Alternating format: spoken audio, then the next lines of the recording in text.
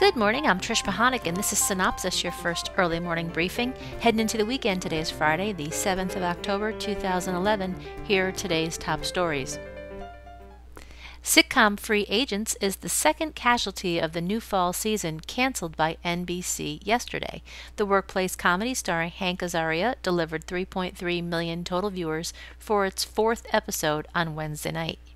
Over at Fox, they've approved a comedy project co-created by Ethan Coen and Joel Coen, marking the brothers' first venture into television production. Fox gave the project titled Harvey Carbo a script with penalty about a prickly Los Angeles private investigator. Wednesday's series launch of FX American Horror Story at 10 p.m. attracted 3.2 million total viewers. Adding in the results from two other encores, FX delivered 5 million total viewers for the night.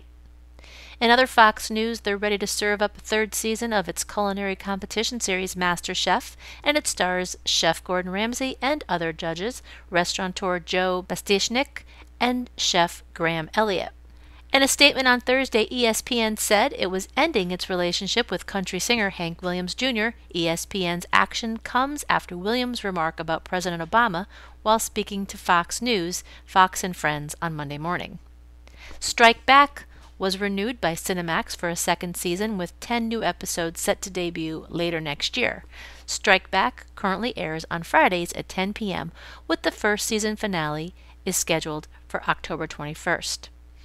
And over at Lifetime, they've selected Deborah Tillman as host for Lifetime's new unscripted series, America's Super Nanny, and it's scheduled to premiere November 29th at 9 p.m.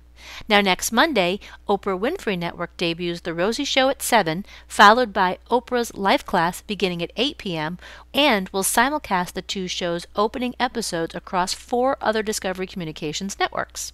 Aspiring supermodels are featured in E's new docuseries, Scouted, where viewers can follow the personal journeys of young women from the time they are discovered by local model scouts. Scouted premieres November 28th at 10 p.m. Zodiac writes, made a deal with Netflix to allow its subscribers to instantly watch the original UK and the US adaptation of the drama series Being Human. Netflix has the streaming rights to all 4 seasons of Being Human UK and the first and second seasons of Being Human US. And Discovery Channel and BBC are teaming on the series History of the World, set to premiere in 2013. The series will cover world history from 70,000 BC to 2011 AD, relating the most critical events in human civilization. Ernie Brown Jr., aka Turtle Man, stars in the new reality series on Animal Planet titled Call of the Wild Man, and it debuts November 6th at 10 p.m.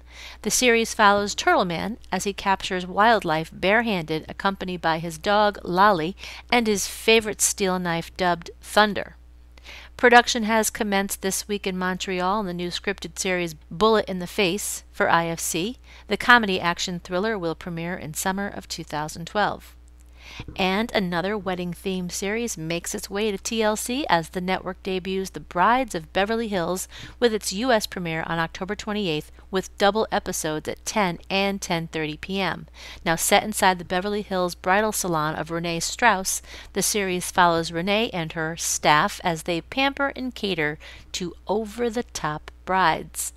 Lifetime's Frost series conclusion of docuseries Dance Moms marked the series' most-watched episode with 1.8 million total viewers. Lifetime will additionally air a 1-hour special Dance Moms Most Outrageous Moments on October 12th at 10 p.m. And wrapping it up today, some wrap-up news from MIPCOM 2011. Base Productions acquired the rights to develop and produce a television series and other properties based on the Divorce Hotel format. The TV series will profile married couples as they check into a 5-star hotel together and leave as divorcees all in one weekend. Hi, I'm John Cox, and it's official. From the first scene to the very last, FX's American Horror Story is the creepiest thing I've seen on TV ever. Starting with ginger twins who vandalize a house to a man who survived a horrible fire, everything about this show will give you goosebumps. Not only does this show push the limits of creepiness, the language that is used is usually reserved for R-rated movies.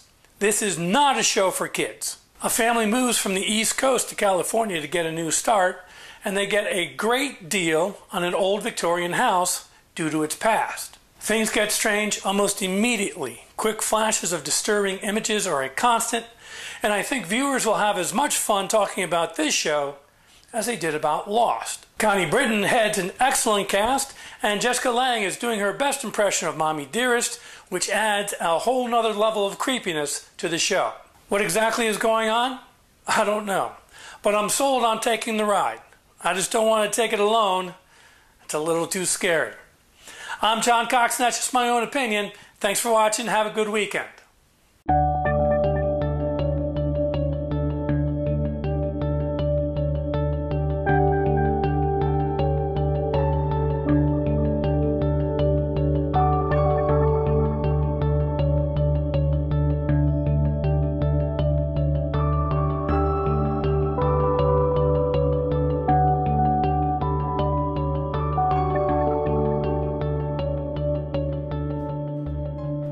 And speaking of weekends, that's a wrap for this work week. Be sure to check your email for the full printed version of today's synopsis with new executive moves and more on ratings, some new classified ads, a few other bits and pieces that did not make it into this podcast, and remember to check out tonight's primetime broadcast lineup. This is a Cynopsis Media production in association with 311 West. For Cynthia Turner, who wrote and compiled Cynopsis in Connecticut, I'm Trish Pahanik. I'm gonna have a good day. Even if I make it myself, I'm gonna have a good day. I don't need no one else. I'm gonna have a good day. Nothing wrong I could do. I'm gonna have a good day. Hope you have a good day too.